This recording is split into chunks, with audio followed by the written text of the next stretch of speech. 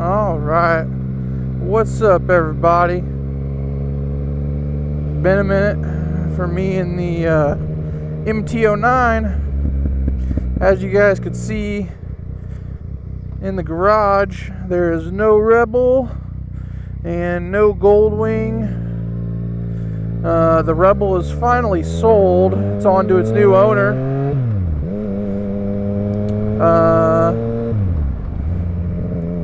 The Goldwing is at the shop. This is mostly just a bunch of small stuff like an exhaust leak, the fork seals were leaking, speedo sensor is bad on it too. So we're gonna see if we can get it fixed up. It's supposed to be fixed already, so I don't know. Oh, there's a peacock. One of our neighbors over here has peacocks. He's running across the road right now. There's a whole bunch of glass in the road.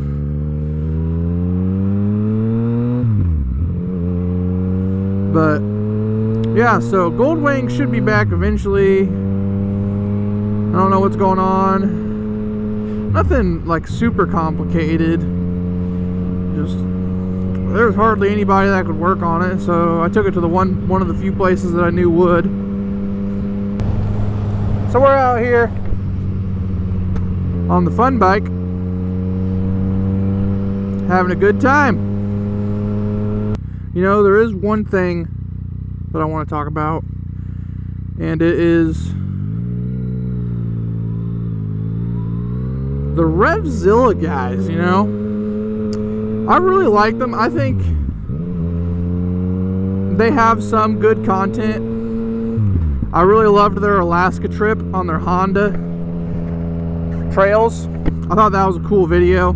Reminded me of Top Gear, and I've always been a huge fan of Top Gear. I love, but nobody can ever replace Jeremy Clarkson, I don't think. He's just such a character. Not a lot of people have that kind of character, you know. And one thing that really, like, the reason I love the Honda video, the silly stuff they do, is because it's funny. And they're not putting their personal opinions on stuff. The one thing I really hate, thing I want to talk about, because I watched a video about exhaust recently that Ari made, that really just like is irritating, you know. I don't like it when people think they should tell you what to do with your property. And in this video, Ari was talking about, should you run straight your bike without a muffler? Is it bad or good for it?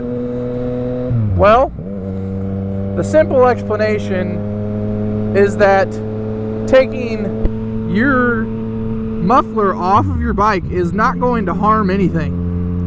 Just taking the end exhaust piece of your exhaust off your bike isn't going to do any kind of harm. If you took the manifold off, like the exhaust header manifold completely off, and just ran it like that, yeah, you're going to do major damage. But just eliminating a part of the exhaust system, if you still have the manifold on your bike, you are not going to hurt anything. It doesn't get any simpler than that. As long as you have pipes running off of your header or off of your head, you're good. That's all you need. Will it be ridiculously loud? Yes. But if that's what you want, do it. See, I don't have a problem with people doing what they want. Apparently Ari does. And that's the thing that irritates me. For one, I don't know why he chose the worst sounding motorcycle he could possibly find for that video. My only guess is he wants people to think that when you change the exhaust on your bike, that it's going to sound absolutely horrendous.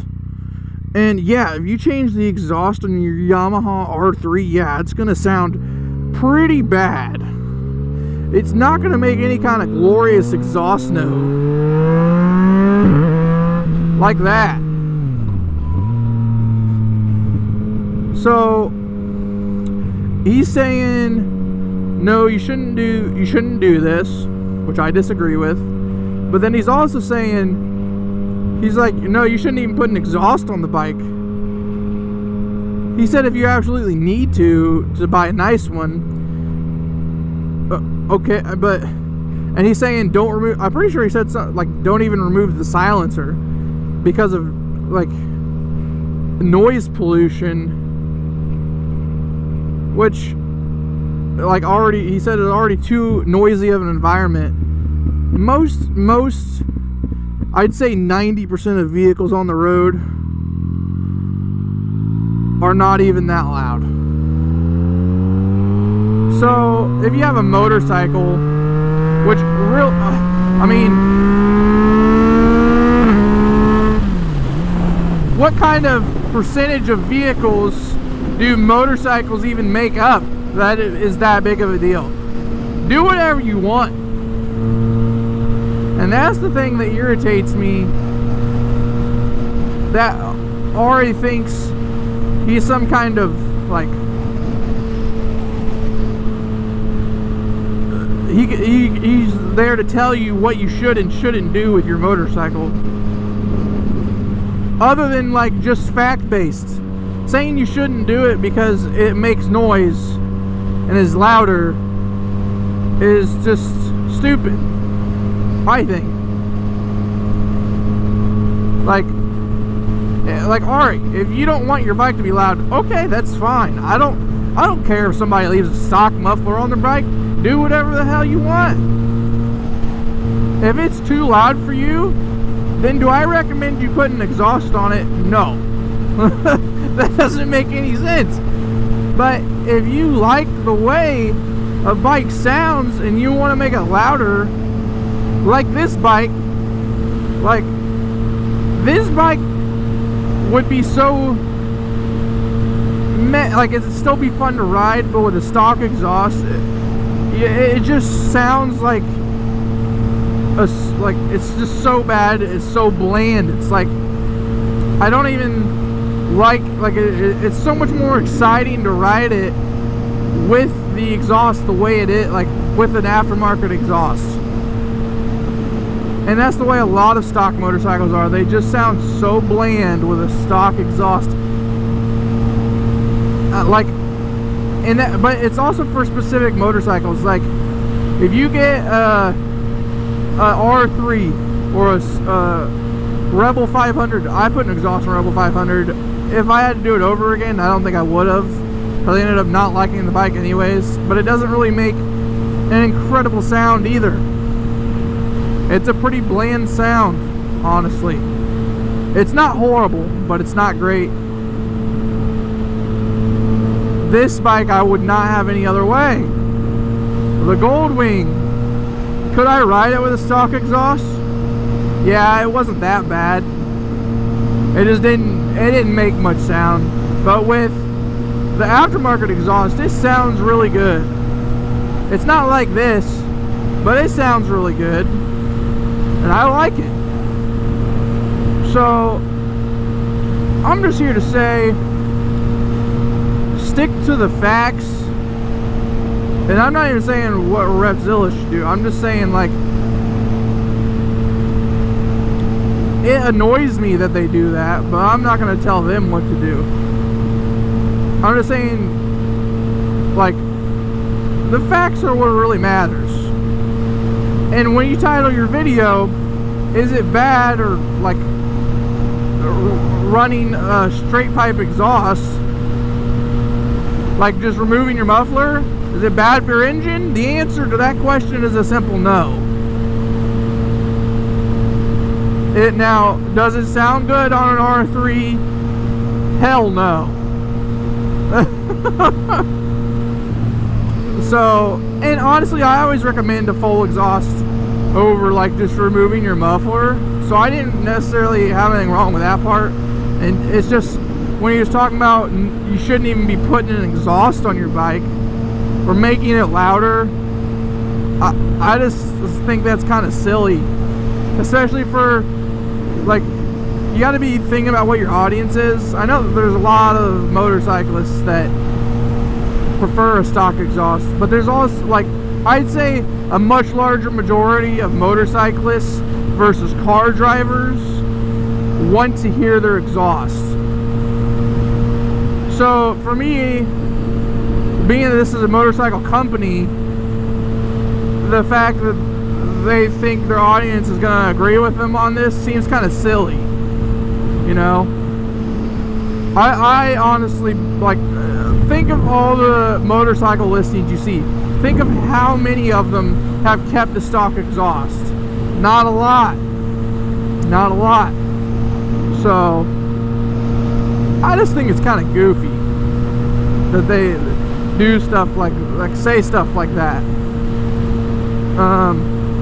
And Ari, he's more on, like, that side of telling you what you should and shouldn't do with your bike, and mostly on the shouldn't because of this, that, and the other noise. What, like, he's really about telling you what you shouldn't do to your bike. The other guy, the Daily Rider guy, I can't think of his name right off the top of my head. They're both great riders, don't get me wrong. But the other guy, he seems alright. He seems not like louder motorcycles either. But he doesn't, like, he's not as pushy about it. So, like, if you can have your opinion, but don't, like,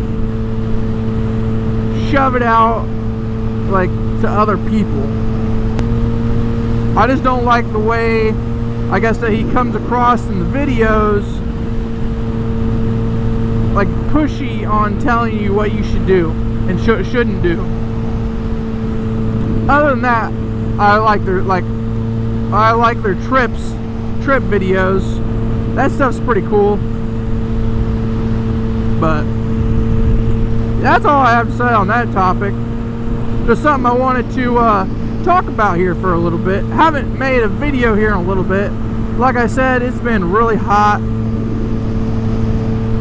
It feels really good right now, honestly. Just hoping I don't get rained on. I got new ND filters. The last one slipped over, and I feel like they made the video pretty blurry, so I returned those, and I'm trying a different set. These are newer ND filters. We're going to check these out, see how they do. It seems like most of the test rides for the year are over, so that's kind of sad. But only thing I'm going to be able to get from this point is if I rent something. And the way things are right now, the channel doesn't exactly pay for it. I don't make any money off the channel, and I have a vacation coming up, so I'm needing to save money for that. And it'll be September when I come back from vacation, and I'm going at the end. It's going to be like Labor Day weekend. So I'm going to Utah. I'm excited about that. I wish I was taking my bike, but I'm going with my fiance, maybe our 2 dogs, but we're just gonna enjoy our time there, you know. Ride some side-by-sides, get a Jeep, and then just do whatever else. We'll be in the Salt Lake City area, so that will be fun.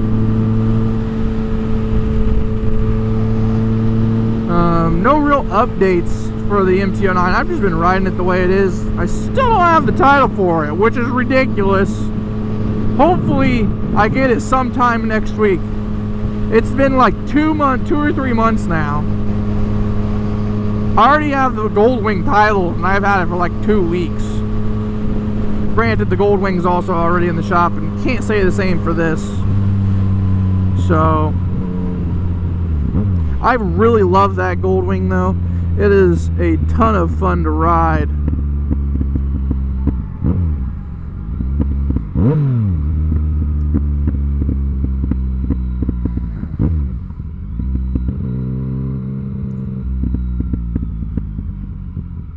Man, I can't get over the sound of this bike. I just love it.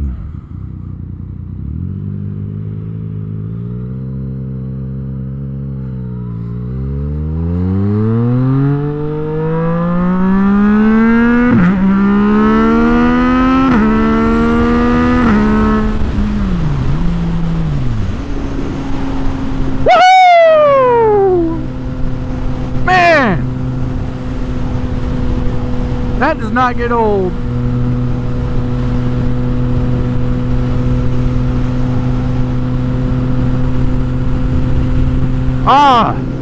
This bike's so much fun to ride. It's just, I'm really glad I have the Goldwing, but they are two completely different animals, you know. This bike, I just want to pull the throttle all the way open and just get my adrenaline pumping, screaming down the road. The Goldwing, I just want to cruise, throw that throttle lock on, just eat up the miles. You don't even get any of the wind on that bike. It's crazy. Sometimes I wish I did because it gets pretty hot. There's literally, like, the engine is literally just a volcano down there. It's like boiling hot sometimes, but it's still not as bad as some bikes I've been on, like the Pan America. I don't know why, but the Goldwing's really coming along.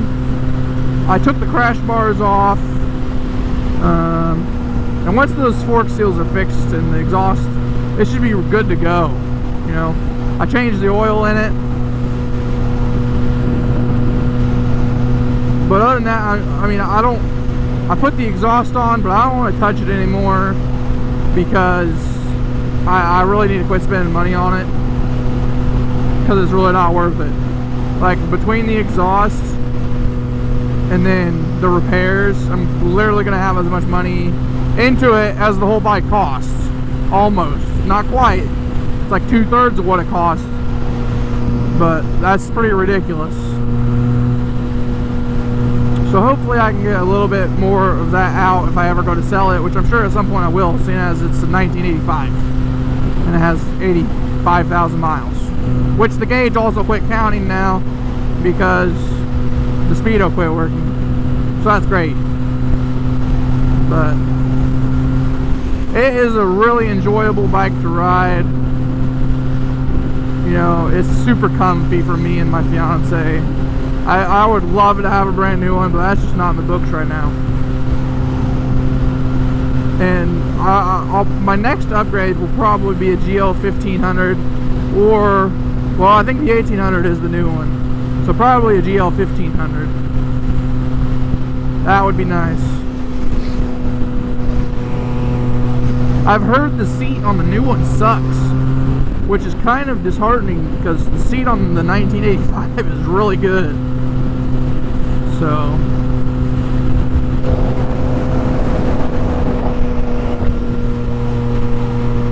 nice colors in the sky over there.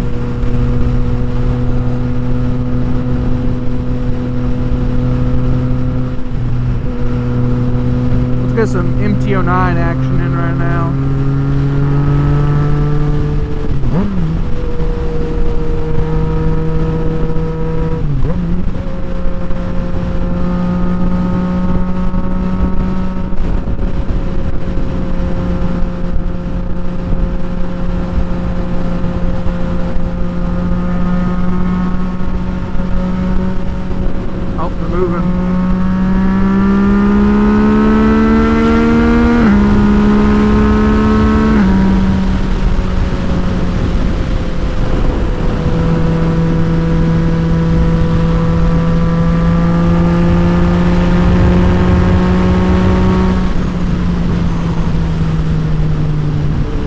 We just used some gas right there.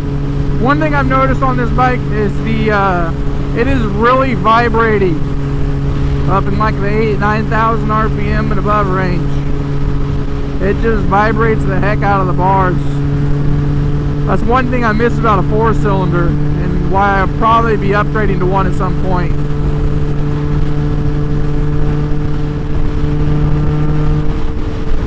I'm either going to go with an MT10, I think they sound like a V4 basically, or a CB1000R. It's going to be, or a Katana, or a GSXS 1000, or a Z900. Well, no, the 900 is a 4-cylinder, so maybe a Z900 too. I'll just have to see which one I like the best.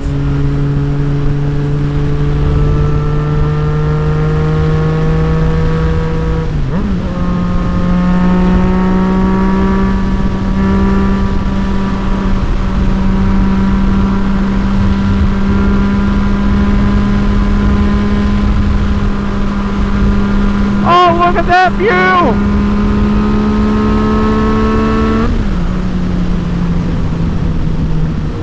Beautiful!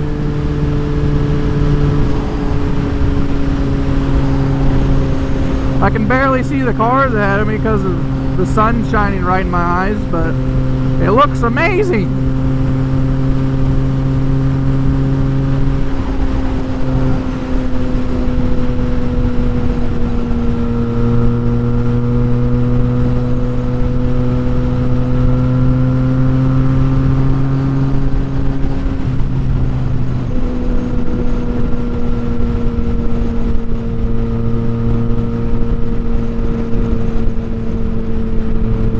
I can see clearly now, the sun's not in my eyes. Hope somebody liked that.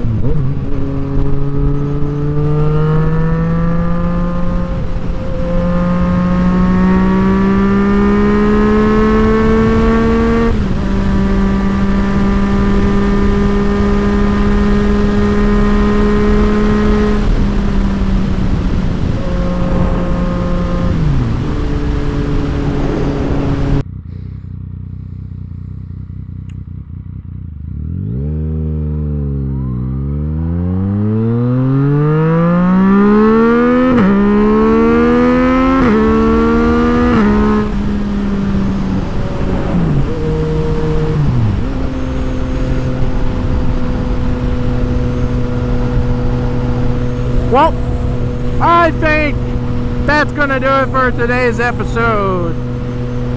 I hope you guys enjoyed another day of my rambling. Thanks for watching.